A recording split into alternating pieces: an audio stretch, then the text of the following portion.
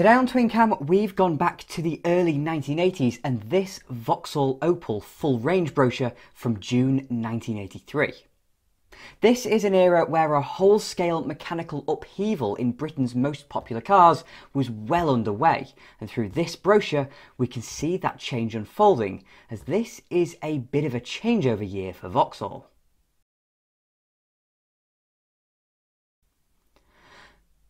For the sizable proportion of my viewers that aren't from the UK or mainland Europe, Vauxhall is a traditionally British car company that was bought by General Motors over 90 years ago in 1929. From the 60s onwards, GM began to rationalise its European operations, merging vehicle development between Vauxhall and the much larger Opel based in West Germany. Over time, this meant that Vauxhalls and Opels became the same cars, with Vauxhall eventually being withdrawn completely in mainland Europe and the opposite in the UK.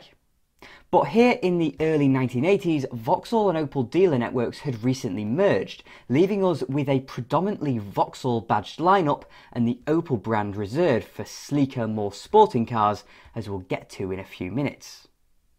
In this period, the emphasis was on Vauxhall, Opel and General Motors all operating as one big happy family, combining knowledge to produce a range that would challenge to be number one.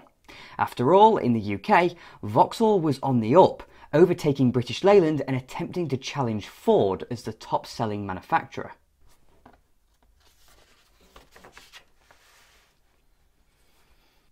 There are over 60 models in the Vauxhall Opel lineup spanning no less than 8 distinct car ranges, and they're the sort of cars more and more people want to own. Small cars, large cars, family cars, sporty cars, saloons, hatchbacks, estates, coupes, petrol engines, fuel-injected engines, diesel engines. It's a tremendous choice, and one of the reasons why Vauxhall Opel range is widely acknowledged to be one of the most dynamic in the industry. There's also the style, the advanced engineering, the high specifications and a totally new slant on value combining to win over more and more motorists to Vauxhall Opel. Operating as an integral part of General Motors, the world's largest motor manufacturer, Vauxhall Opel cars are designed and built in Europe with the backing of vast technical resources. At the world-famous Technical Centre in Detroit, GM scientists and engineers are taking car technology to new boundaries, and in the process, ensuring that today's models are ahead of the field. A lot of this immense know-how is reflected in the cars in your local Vauxhall Opel dealership, and in the many new and exciting models constantly expanding this big range. For more details, ask your friendly Vauxhall Opel dealer for a copy of the comprehensive all-model catalogue. This page highlights the newest member of the range, and that's where we're starting, with Vauxhall's new Super Mini, the Nova. In June 83, this was a brand new model, having only come to Britain 2 months before in April. But unlike any normal model launch, this was a big one for Vauxhall. The Nova's predecessor was the Vauxhall Chevette, but that car was slightly larger and mechanically much older. As a result, the Nova felt like a new market segment for Vauxhall, competing directly with the Ford Fiesta and top-selling Austin Metro.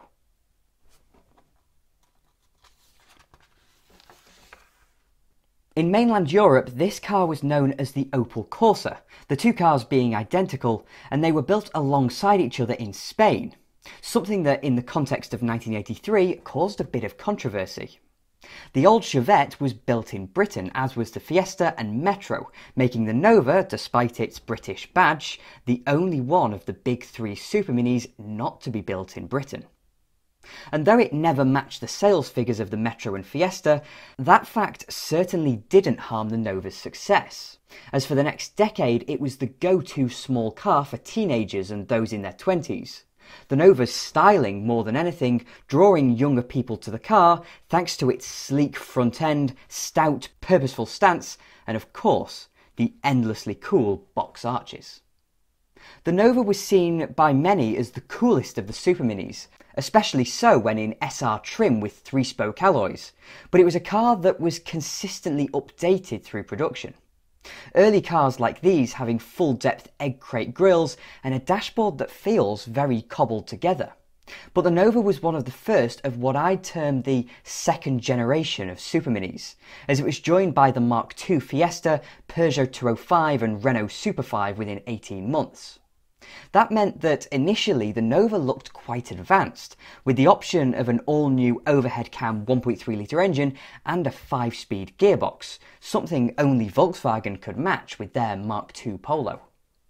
This brochure is really weirdly set out, with the model ranges in a seemingly random order. So we're now going to flip through to where we begin to see the legacy of this switchover.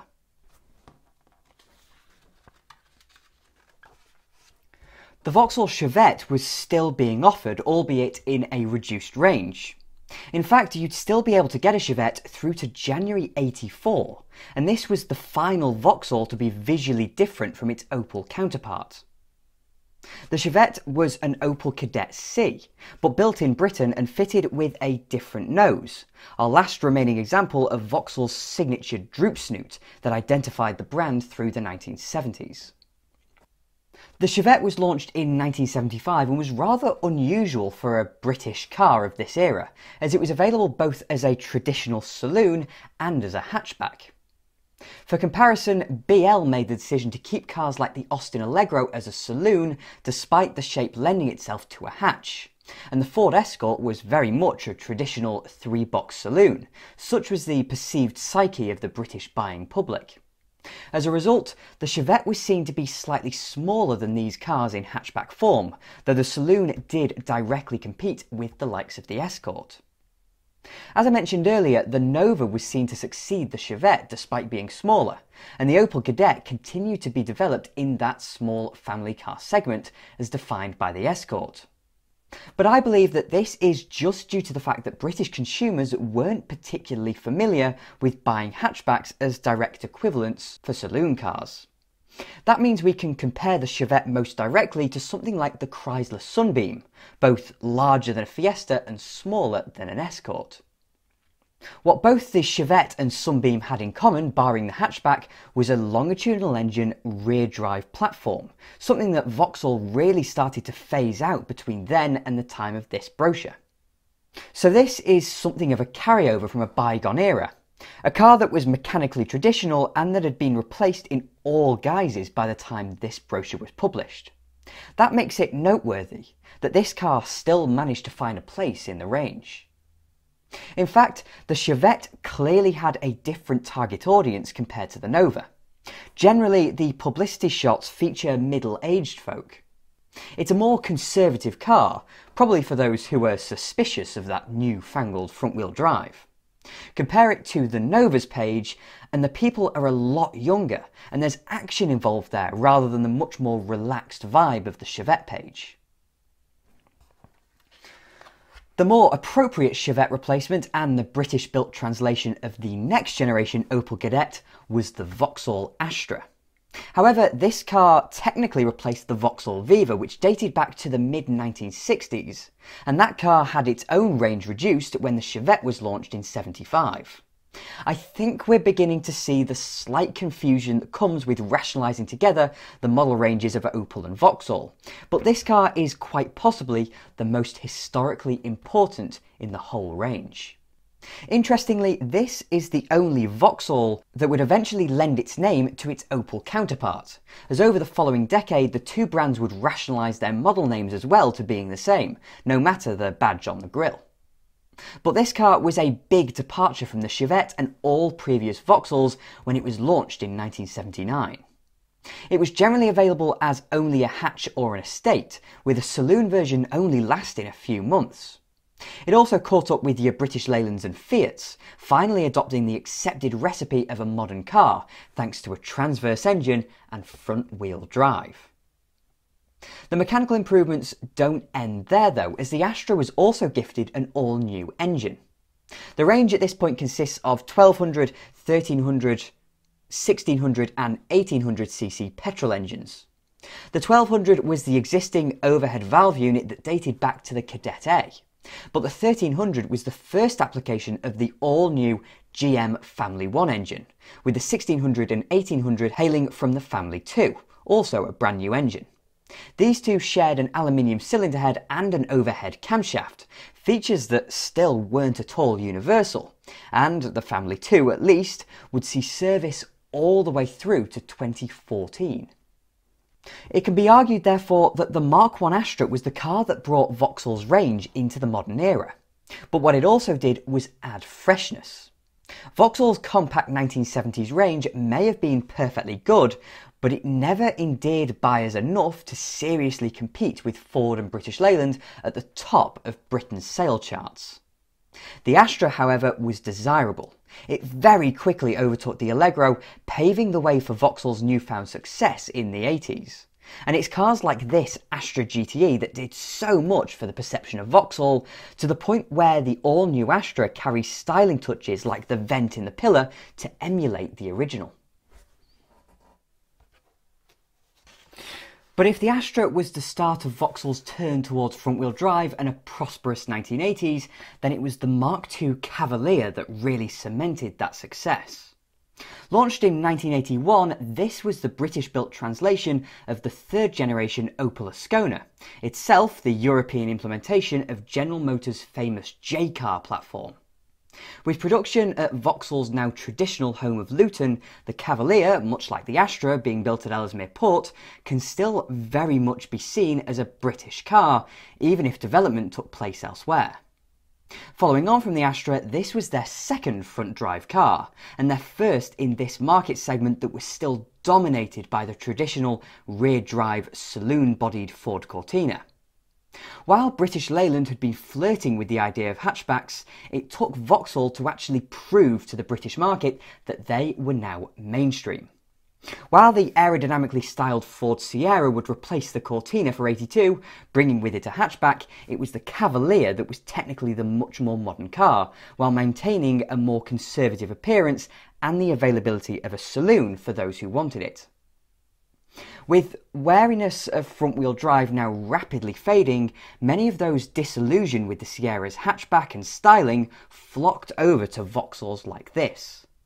These Cavaliers were incredibly popular, far more so than any previous Vauxhall, helping the Mark II to trade places with the Sierra at the top of this market during the mid-80s. Considering Ford's dominance in Britain over the past 50 years, the fact that the Cavalier was Britain's second best-selling car in 84 and 85 is not something to brush past. It's even something Vauxhall feel the need to mention in the first sentence on this page. The company would really have felt this surge in sales, as Cavalier sales quadrupled between 1981 and 84. With the new transverse engine layout came an engine range now all with overhead camshafts and electronic ignition, and from 1986 the option of a catalytic converter as well. The Cavalier also brought fuel injection on the 1.8, one of the first big sellers in this class to do so. Before we look at Vauxhall and Opel's executive offerings, we'll first turn to the Opel Manta. This is one of only 3 Opels available in Britain during 1983, as Britain's relative unfamiliarity with the brand allowed GM to position Opels slightly apart from their Vauxhall stablemates. This second-generation Manta had been launched in 1975 and was based on the Mark I Cavalier or Ascona B. Therefore, it was rear-wheel drive and offered a more rakish alternative to the standard upright saloon cars, as hot hatches weren't really a big thing at that point. However, 1983 is very much into the hot hatch era, and so the Manta begins to lose its appeal, but there are bigger reasons for that. The difference between hot hatches and this niche segment though, characterised by the Manta and Ford Capri, itself a coupe-bodied Cortina, was that you could have practically the whole engine range, so you could get the look of a sports coupe despite only paying for a tiny engine. And it's this point that begins to reveal that loss of appeal. At the time of this brochure, the only engine available in the Manta was the 1.8, therefore it's not particularly quick for its size. It certainly doesn't have the speed, style or cool touches of the Ford Capri that was available at the same time. All that the Manta of 1983 has to set it apart really is a deep bumper and a coupe body. There isn't really anything else, unlike the clear sporting intentions of the Astra GTE we've just seen. You can even describe it as merely the old Cavalier, but with less practicality. And that's a massive shame, as I like the Manta, but this just isn't impressive. Even the smallest of hot hatches could outperform this Manta. Although the Manta and Capri did garner a somewhat unsavoury image through the 80s, I love the fact that cars like this exist. They're just that little bit more grown up than a hot hatch, and though not as usable, they are more of a stylistic statement. Not necessarily these 1.8, but a nice Manta GTE, when it was available, is the kind of car that took a very normal platform and made it into something masquerading as a supercar, and that's just cool. Before GM rationalised the Vauxhall and Opel ranges, you could get a Manta badged as a Vauxhall Cavalier Coupe or sports hatch, but it's best known in its final Opel guise. That being said, at the Manta B's launch, all cars, no matter the badging, had the trademark Vauxhall droop snoot like the Cavalier and unlike the Ascona. For 1982, however, the Manta was facelifted, and while retaining a shade of that previous Vauxhall-inspired style, it now bore no similarity to the all-new Cavalier we've just looked at, making it unique in the range.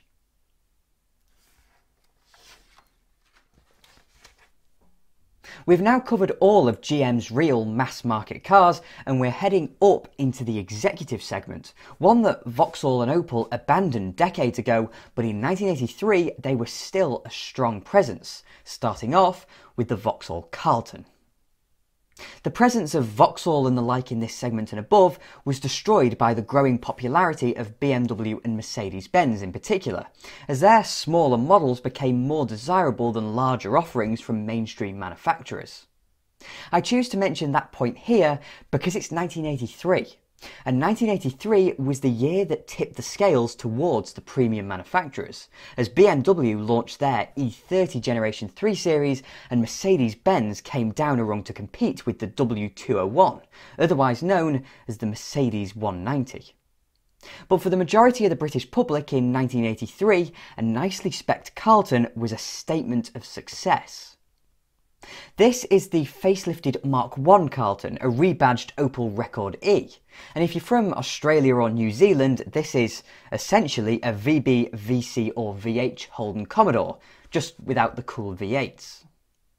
When the Carlton was launched in 1978, it was built by Vauxhall at Luton, and featured the droop snoot we've discussed a couple of times. But when it was facelifted in 1982, it gained a more modern plastic-laden aerodynamic appearance of the new Cavalier, as did the Rekord, and production shifted away from Luton to Opel in Germany. Now that the two cars were completely identical other than badges, that made sense. But you can therefore make the argument that this is one of the turning point cars for Vauxhall. At its launch, though mechanically identical to the Opel, it had its own unique appearance and was built in Britain. By this point, it had become identical to the Opel and was built in Germany. Unlike the rest of the family cars we've seen, barring the run-out Chevette, the Carlton is the first that retains a rear-drive platform. The benefits of transverse engine packaging just aren't big enough on a car of this size, and so it is completely conventionally engineered. In fact, the Carlton has McPherson struts at the front and a live axle at the back. Though the Rover SD1 also used this basic setup, it was one of the few areas in which the Carlton was criticised. It just didn't have that edge of refinement and performance that, by this stage, most of its competitors had. For 1983, the Carlton was available with a 2.3 litre non-turbo diesel, an indication of what would come over the following decades, but the range was still dominated by petrols, either 1.8 or 2 litres. What it lost was a 6-cylinder engine. Though badged as either an Opel Commodore or Vauxhall Viceroy, a big 3-litre engine was available before this facelift, but to get that power unit in 83, you had to take the step up to an Opel Senator. The only Opel saloon car on offer, the Senator sits right at the top of the range, presumably as an Opel to make the British public differentiate it from a Nova, for example. But I'm not sure. It's certainly a weird move to make this the only Opel family car on offer rather than retain its old Vauxhall badged counterpart, the Royale. But whatever the reasoning, they did it. Not that it lasted very long. The Royale was discontinued in favour of the Senator in '82, but in '85 the Opel branding was dropped and the car became the Vauxhall Senator. This car therefore was both the last Opel family car ever sold in Britain and, I'd expect, in this form, ridiculously rare. I know the how many left website isn't particularly accurate, but I thought it worth getting a ballpark figure, and it's 5. 5 Opel Senators are apparently still registered on UK roads. So what was the Senator? Well, actually it's just a lengthened Carlton. I'm sure you can see the similarities not just in the brand identity but in the doors, for example, as well. We can think of this as less of a different car and more of an absolutely top spec Carlton with a bit more presence, boot space and of course those 6-cylinder engines, either at 2.5 or 3 litres and both with fuel injection. If a nicely spec'd Carlton was a bit of a statement, then a Senator was the sign that you'd made it. It wasn't really designed as a family car, but a vehicle that would appeal to that kind of buyer, a conservative male in some kind of executive role. Just take this first sentence. The 1983 Senator range has been designed and built for the fast-moving executive, and indeed everyone else who appreciates power, luxury and performance combined with advanced style. As you would expect, the specification is lavish. Fuel-injected engines, disc brakes all round, power steering, tiltable steering wheel, tinted glass, electrically operated and heated door mirrors, twin front and rear fog lamps, headlamp wash wipe, electric boot release, radio cassette player, steel sunroof and central door locking are among the comprehensive equipment of all 3 models in the range. Naturally, the interiors of all Senators reflect the prestigious exterior appearance, with every consideration given to driver and passenger comfort. The Senator 2.5e will appeal to motorists who place an emphasis on luxury at an affordable price.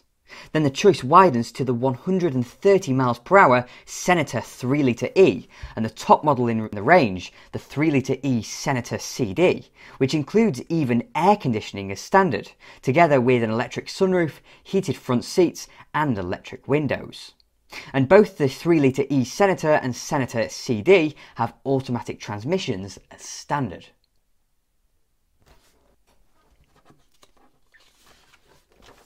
But above even the Senator was the Manta's big brother, the Opel Monza. This car, for all intents and purposes, was a Senator coupe because why not? Before Vauxhall and Opel rationalised, the Monza was also available as a Vauxhall Royale coupe, name-checking its saloon car counterpart. But as with the Manta, the Opel badge version is the one British people actually remember. It's not a sports car by any stretch of the imagination. Instead, it's a big luxury coupe, something more like a Mercedes C123 or BMW 6 Series. Thanks to its size, it's more about wafting about in 6-cylinder velour-upholstered comfort rather than going for performance. Having said that, GM clearly tried to play up its sportiness. The performance of a thoroughbred sports car and the luxury of a limousine give the 1983 Monza a unique character.